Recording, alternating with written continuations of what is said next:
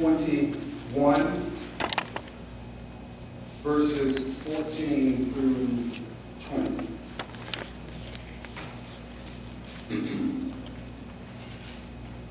You have it, say amen. Amen. Amen. Reading from the New International Standard Version, verse 14. Early the next morning, Abraham took some food and a skin of water and gave them to Hagar. He set them on her shoulders and then sent her off with the boy. She went on her way and wandered in the desert of Beersheba. When the water in the skin was gone, she put the boy under one of the bushes. Then she went off and sat down about a bow shot away, for she thought, I cannot watch the boy die. And as she sat there, she began to sob. Some translations say the child began to sob. God heard the boy crying, and the angel of God called to Hagar from heaven and said to her, what is the matter, Hagar? Do not be afraid. God has heard the boy crying as he lies there. Lift the boy up and take him by the hand, for I will make him into a great nation. Then God opened her eyes, and she saw a well of water. So she went and filled the skin with water and gave the boy a drink. God was with the boy as he grew up. He lived in the desert and became an archer. While he was living in the desert of Paran, his mother got a wife for him from Egypt. Yes, sir. From where? Egypt. Egypt. From where? Egypt. Egypt. More on that later. Amen. Right now, hold those Bibles up. You know how we roll. This is God's word. This is God's word. I receive it. I receive it. I believe it. I believe it. I decree it. I decree it. God's word. God's word is a lamp unto my feet. is a lamp unto my feet And a light unto my path. and a light unto my path. This is a church. This is a church Where everybody is somebody. where everybody is somebody. And Jesus is Lord. And Jesus is Lord. One Lord. One Lord. One faith. One faith. One baptism. One baptism. One Zion. One sign. In Jesus' name. In Jesus' name. Amen. Amen. Thank you so much. You may be seated in God's presence. Thank you, your ushers. Today, for just a few minutes, looks like I'm already behind the 8 ball with time here, so instead of the 45-minute version, I'll condense it down to about 15 minutes on the condition that you say amen every 2 minutes. Amen. All right. Amen. All right. Today I want to ask you this question and attempt to answer it sermonically. How do we handle our scars? How do we handle our scars? How do you handle your scars? Amen? Amen. That's the question that I want to pose to you today on this second Sunday in February. As you know, we pause to reacquaint and remind ourselves of the voluminous history that is Black history. Amen? Amen. And we remind ourselves that Black History Month was the brainchild of Carter G. Woodson, who was born in Virginia in 1875 as the son of former slaves. Black History Month.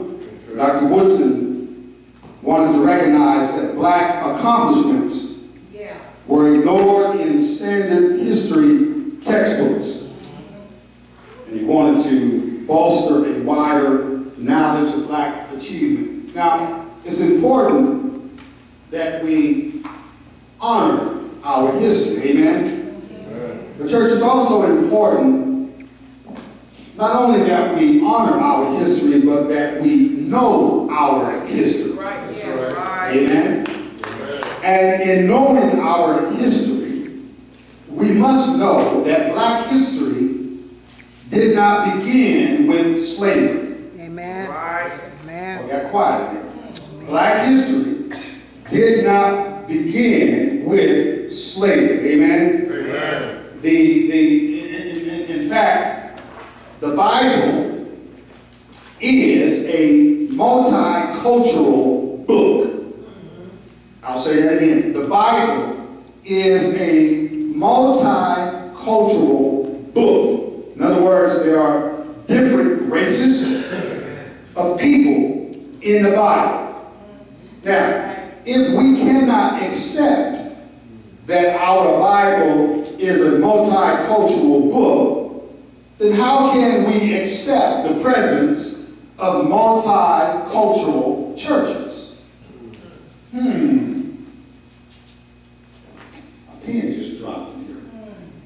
If we cannot accept that the Bible is a multicultural book, how can we accept multicultural churches? I'm just trying to make a point here that our presence in the Bible is just as relevant today as it was thousands of years ago when the Bible was offered. Amen? All right. We need to know this. We need to know this. We need to know that Ethiopians, Cushites, Egyptians, and Hebrews are all terms that describe dark-skinned peoples. It describes us, y'all. Amen? Ethiopia, in fact, is mentioned 45 times in the Old Testament.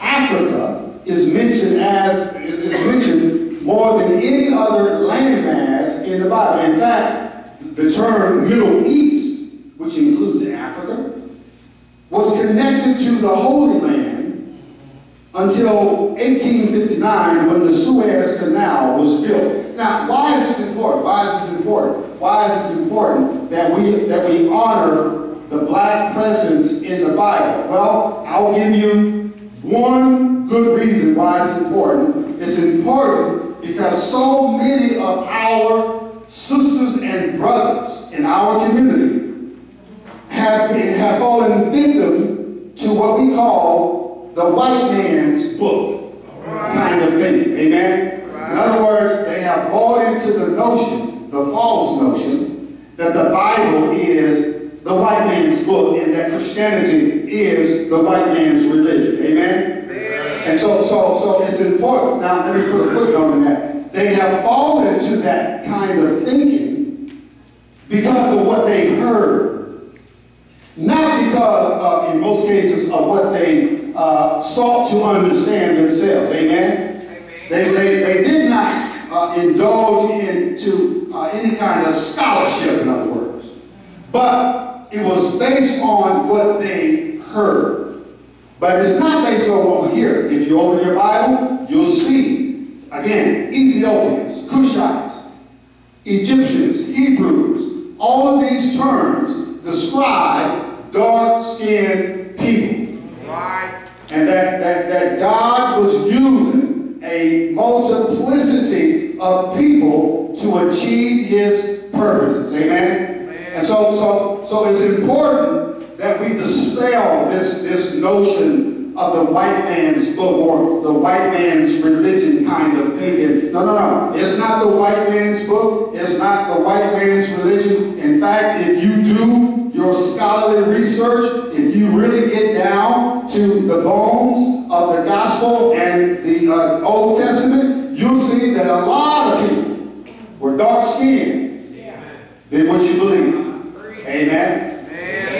Amen. You'll see that. You'll see that. You'll see that. I know that we grew up watching cinematic versions of Jesus on TV and Moses and they all were pale skinned and we grew up on that. But if you do your research, you'll see a different story. It's important, y'all. It's important to understand the black presence in the Bible because it provides us a connection to people who look like us, and it also provides a connection to the struggles that these people, these men and women of God endured and it shows us how to overcome similar struggles. Amen? Hagar was a prime example. Hagar was a sister. Amen. I say Hagar was a sister. She was. Boy, that quiet in there. She was. Well, when the Bible says she was a sister, Hagar was an Egyptian. That's right. Now, back to the question I asked at the beginning of the sermon. He got a son. They got a son for Hagar's. They got a wife for Hagar's son from where? Egypt. Egypt. Where was Egypt? In Africa. In Africa. Amen. Amen. I'm just doing a little teaching here, y'all. Amen. It was in Africa. Hagar was an Egyptian sister. She was an Egyptian slave. Amen. She was a handmaiden of Sarah. And get this, Hagar was the Bible's first enslaved sex victim. Yeah. Before there was Me Too, before there was Harvey Weinstein, look here, there was Hagar. Hagar was really the first biblical victim of sexual misconduct recorded.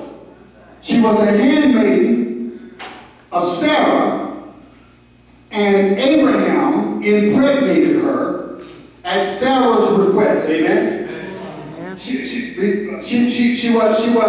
was a victim of a scandal, of scandalous misconduct. This was a sister, a single mother. She was left out, she was locked out, and her status resembles that of the black slave women in America who were at the mercy of their slave owners and would repeatedly be raped during slavery. I tell you, Hagar was in a situation. Hagar was facing a struggle, and what it tells us today is that Hagar bore some scars common to all of us. And the bottom line is, your scar may not be Hagar's, or Hagar's may not be the same as Hagar's scar, but guess what? All of us got some scars. Yeah, all of us got some scars. All of us got some scars. And Hagar bore scars coming to all of us. But guess what? Her testimony points us to this one unalterable truth that God is a healer of our predicaments. Yes. That God can take our struggle and make something out of it. Amen? Amen. It's important that we understand that Hagar has scars. But guess what? In developing a theology of scars, as I like to call it, we must understand that scars, or that a scar, comes from a wound. In other words, you can't have a scar if you have not been wounded in some way. All right. In fact, scars are a good sign that you are recovering from your wounds. So in other words, brothers and sisters, all of us sitting in this room today are what we call wounded people. Yes, sir. Come on now. All of us in this room today are what we call wounded people. Everybody in this room has got a wound of some sort. Amen? All of us have been wounded. In some ways we've been wounded physically. In some ways we've been wounded mentally. In some ways we've been wounded spiritually. But all of us share one thing in common. That is, we are all wounded people. Amen? In fact, the church is a hospital for wounded people. Amen? So if you got a wound, guess what? You're in the right place. You're in the right place at the right time. On the right day. You are here because you are wounded, and your wound is reflected by your scar. Yes. We got scars. And we can, what Hagar invites us to see is a new way of seeing our scars. Yeah. that we can look past our trauma and become meaningful. Our scars can become meaningful and positive. In fact, we can use our scars as grounds for a brand new future. Amen. If you got a scar, you have a brand new future. That's what Hagar is telling us. That's what Hagar, this story, is telling us. She was in a situation in which she was wounded.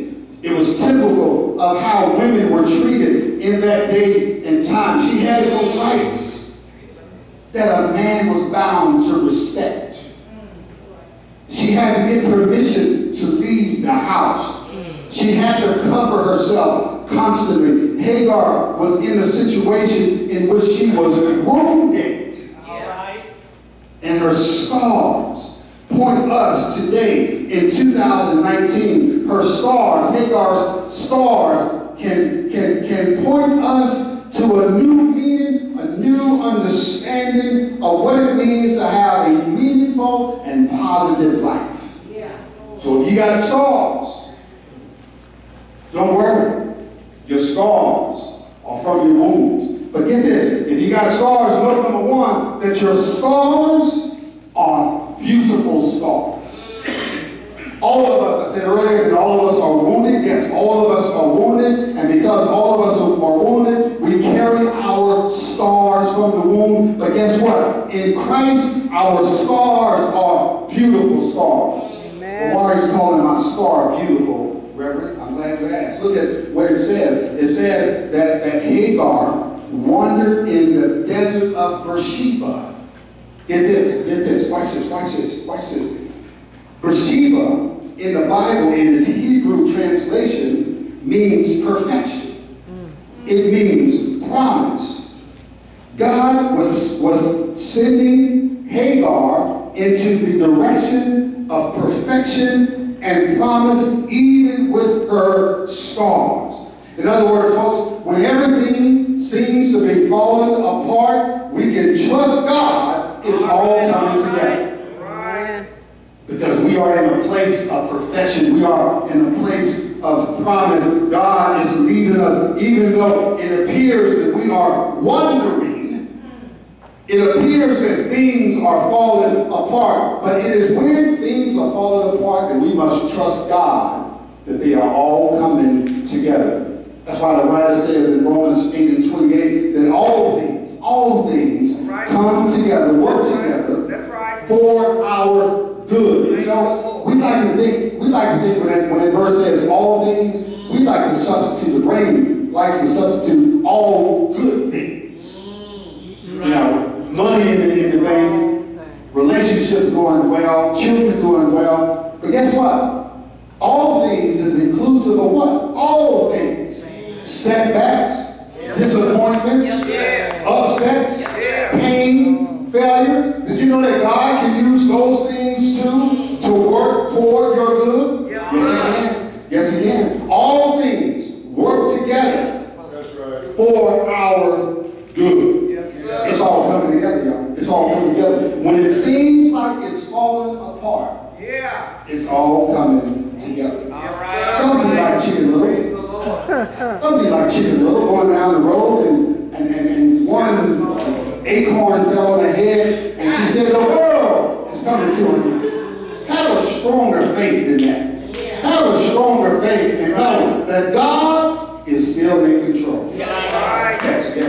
Hagar shows us that our scars are beautiful. So wear your scar in a beautiful way. But not only that, she also shows us or tells us to embrace our place or to become stronger in our scars. The Bible says, God says to Hagar, lift the boy up.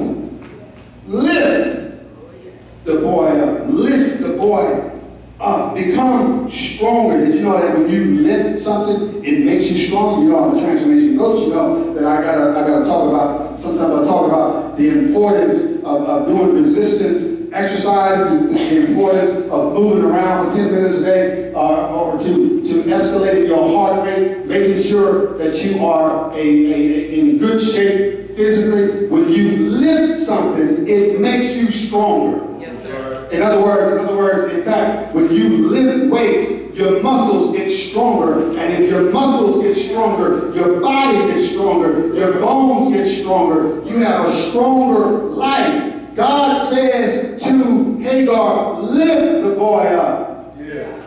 Become stronger. In other words, do not sit around and allow fear to paralyze your faith. Don't allow fear to paralyze your faith. Lift. Get stronger where you are.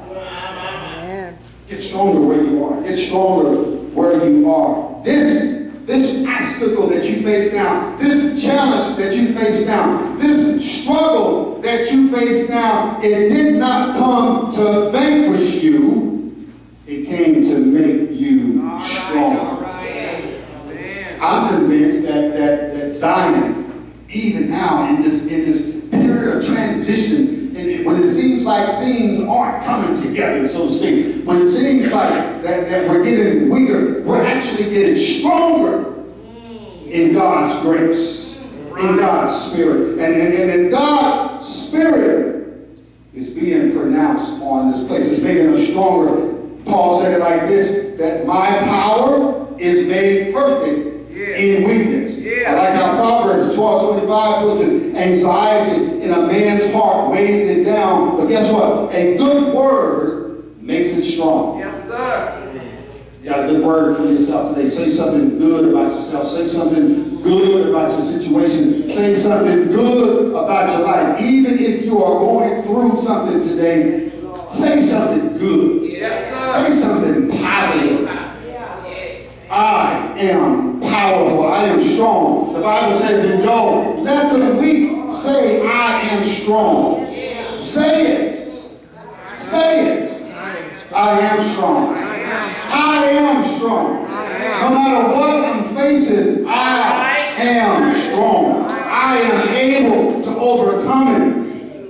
Let the weak say I am strong. And then lastly, my friends, as I prepare to close, I told you I would give you the 15-minute version. I think I'm on my way to the 40-minute version, but praise the Lord anyway. The Bible, lastly, it tells us, Hagar tells us that we must not only know that our scars are beautiful, and not only must we embrace our place and become stronger, but lastly, we must see the possibilities in our scars. Then God, the verse says, opened her eyes. Yes. He opened her eyes. In Christ, we can see ourselves and our circumstances in a different perspective. Yes, sir. In fact, don't say, I'm going through. Say instead, I am growing through.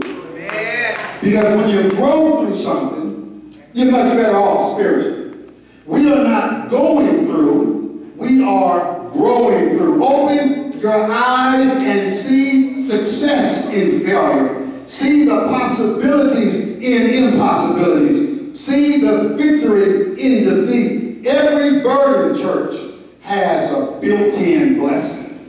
I'll say it again. Every burden has a built-in blessing. It doesn't matter what you're going through. If you look closely enough, if your relationship with Christ is deep enough, you will see the blessing in your burden. Doesn't matter what it is. Doesn't matter what your situation is. It doesn't matter. As I said, let the weak say, I am strong. In other words, I am whole. I am perfect. I am strong. I am powerful. I am loving. I am happy in Jesus Christ. Last week I asked you if you're happy in the Lord. Happy in the Lord means that you have that joy, unspeakable joy in your life. When you wake up in the morning, you wake up joyful. Knowing that it's a brand new day and it's a brand new opportunity, it's a brand new potentiality, that whatever you're going through, that you can, like Hagar, wear your scar like a star. God can transform scars into stars. I hear the writer of John say, for everyone born of God overcomes the world. This is the victory that has overcome the world. And then James puts it like this in James 1 and 2. Consider it pure victory. Yes, sir. When you face trials. When you face trials, you are already victorious. You are already a winner. In fact, you are winning even when you're losing. Yes, sir. Look at it like that. You are winning even when you are losing. Why you say that? Because the Bible says we are more than conquerors. That's right. Yes. We are more than conquerors. We are more than conquerors. And then the writer in Isaiah puts it like this. They that wait upon the Lord shall what? Shall renew their strength. They shall mount up with wings as eagles. They shall run and not be weary. They shall walk and not faint. So we can run today. Yes, sir. We can run with patience. Yes, sir. We can run with compassion. We can run with long suffering. We can run Yes, sir. with the Spirit of God inside of us, because we are more than conquerors. And when we run, we already know what the outcome of the race is going to be. We already know that we are winners in Jesus Christ. All right, all right. We are winners. As I close today, promise yourself that you will use Hagar's story, Right. and that you will take this story, and that you will make yourself a promise based on Hagar's story. That God opened her eyes and she saw her situation from a different perspective. Well, 2019 is already underway. We're already almost midway through February. Promise yourself that you will forgive and forget. Yes, sir. Promise yourself that. Promise yourself that you won't subscribe to this toxic philosophy that says, forgive, I'll forgive, but I won't forget. What a toxic way to live. That you'll forgive, but you won't forget. What a toxic way to live. Forgive, but don't forget is the installment plan for mental and emotional suicide. Promise yourself that you'll forgive and forget in the new year. I'm just trying to help you out here. And then promise that you will lose more arguments than you win.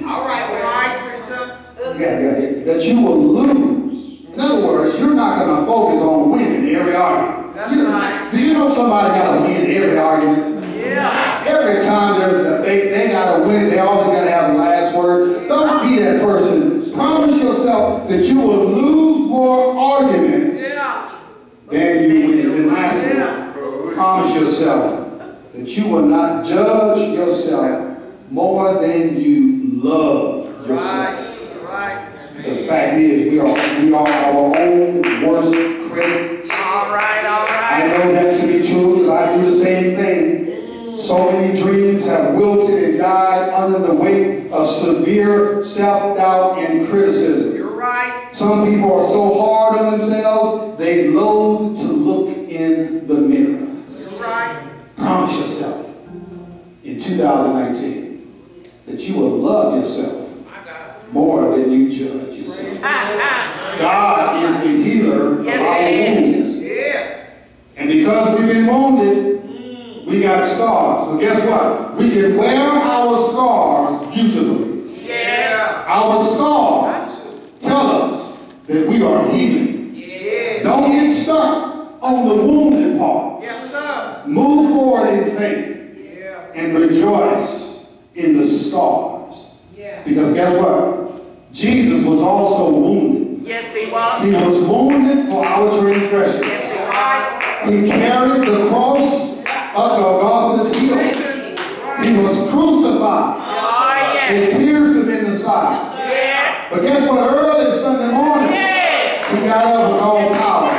He had scars, but he got up. And he showed us that we can live a productive and a fruitful life in spite of our scars. The door of the church are open right now. Maybe you have a scar from a wound, but you are more focusing on the wounded part then rejoicing in the beauty of your stars.